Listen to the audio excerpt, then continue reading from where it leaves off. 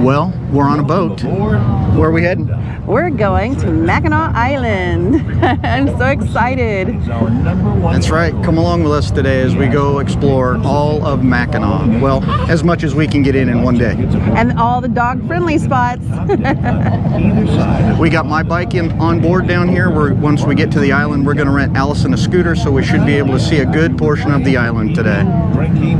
Come on.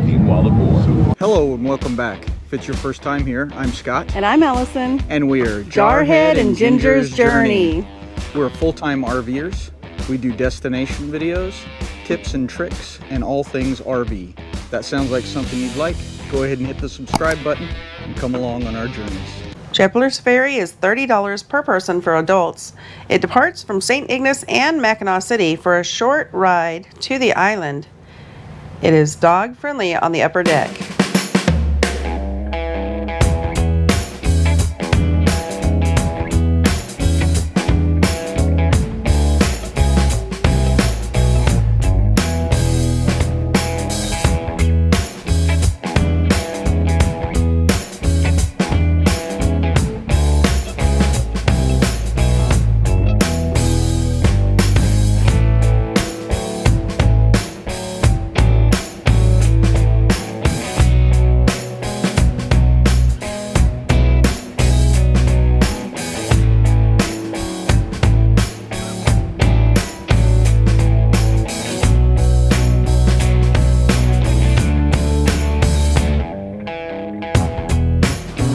Well, as you saw, we made it to Mackinac Island. Your first impression? Well, the boat was really windy. If we could have sat inside, I would, but no pets allowed in the inside. It's very crowded. We're here on a Wednesday, and somebody, I think it was Harold Strange from One Strange Adventure, said it's like Main Street in Disneyland or something like that. It is. It's very Disney-ish. Yeah, it's a little bit crowded coming off the boat, but that's obviously to be expected. Like she said, the boat ride was cold. Believe it or not, it's early July, and I was shivering on the way over. But my first impression was a very packed street and the smell of horses, if you know what I mean. But so far so good. We're gonna continue around, obviously, and bring you with us. Let's go.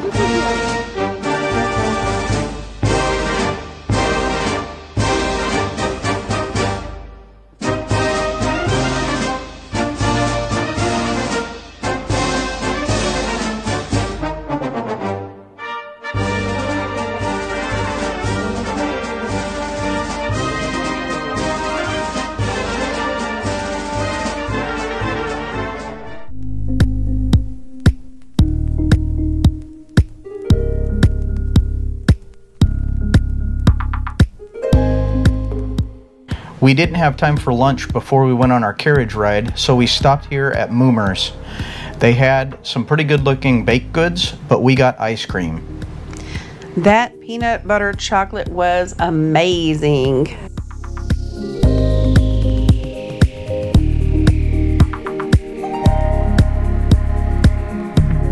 We're going to take you on the Mackinac Island Carriage Tour. Tickets are $36 for adults, and you'll see some highlights of the island by a narrated horse-drawn carriage.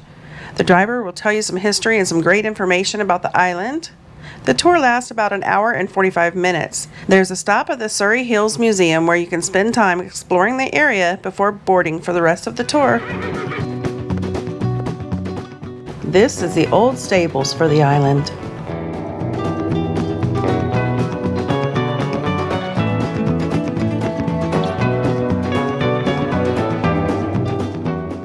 This is the Grand Hotel. If you look at the covered porch, you'll notice it's painted the same color as the sky.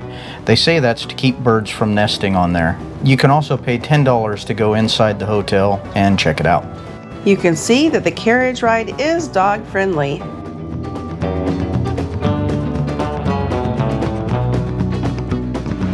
We just finished the first part of our carriage ride. They took us through the town, told us some very interesting history. So far, I think it's been worth it. We're stopped here for a little break as long as we want to explore. There's a forge and stables, and the butterfly house is over there, and there's also a little place for some food. pretty cool up here. We passed the Grand Hotel on the way, and we're basically, I guess, at the top of the hill toward the middle of the island right now. Like she said, it was pretty informative, and we had a good time. And on the way up, we kept noticing empty horse carriages going down, and we just found out why. So they bring you up to the stop here, and then once you're ready to go to the other part of the tour, you get onto a carriage with 3 horses, and it's a lot bigger carriage. So we're going to explore this and then hop on that whenever we're ready. Stick around. We're going to show you the rest soon.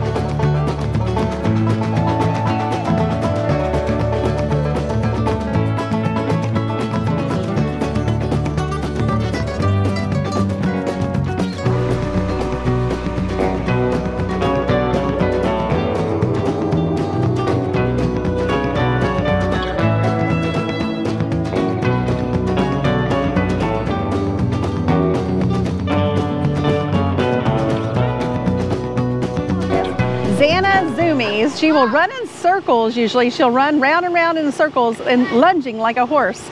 We hear that there are 2 other Chinese cresteds on the island today. Somebody that stopped us told us about it. So hopefully we'll get to meet them today as well. She loves her zoomies and her sticks. She wasn't too crazy about the horses though. She's a little scared of them. Now we're on the big carriage for the rest of the tour. Just look at those big horses.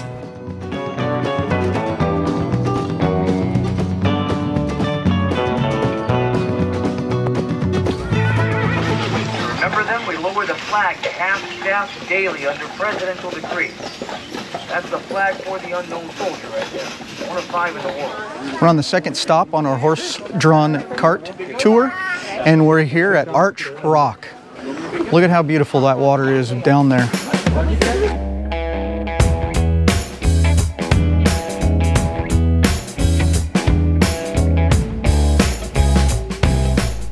This is Fort Mackinac. This was our last stop on our carriage ride. We got off here.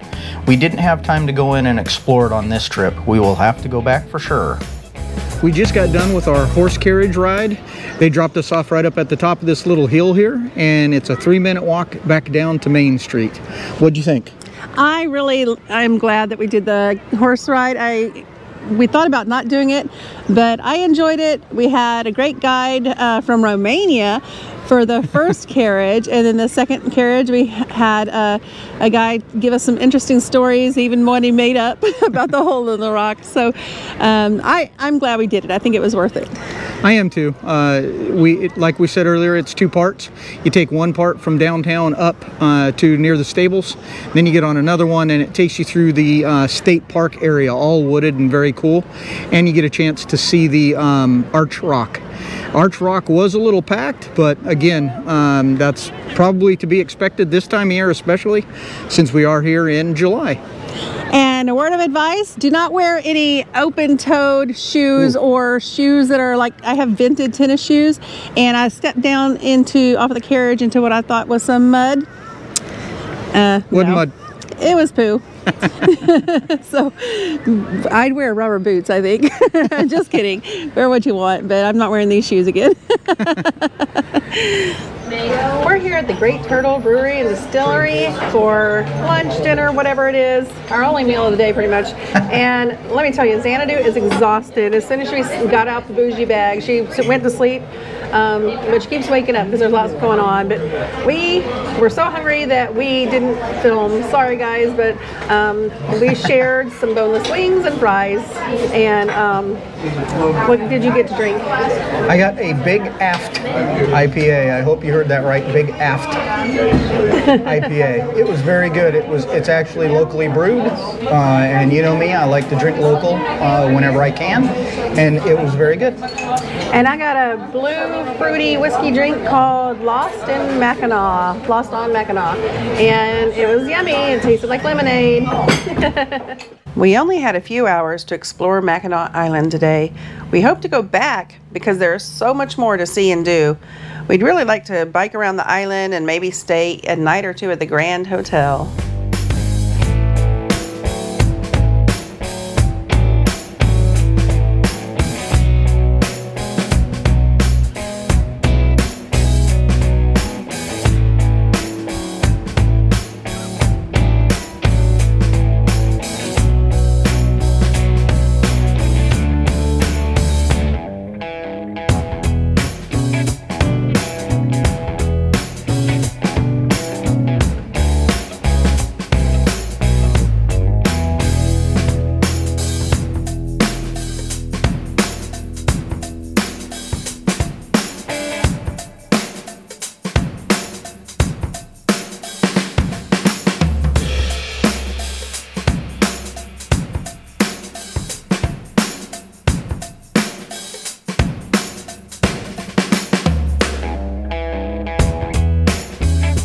Hey, I'm Kyle. I'm Ryan. We're K&R Destinations, and catch us next time on Jarhead and Ginger's Journey. Woohoo!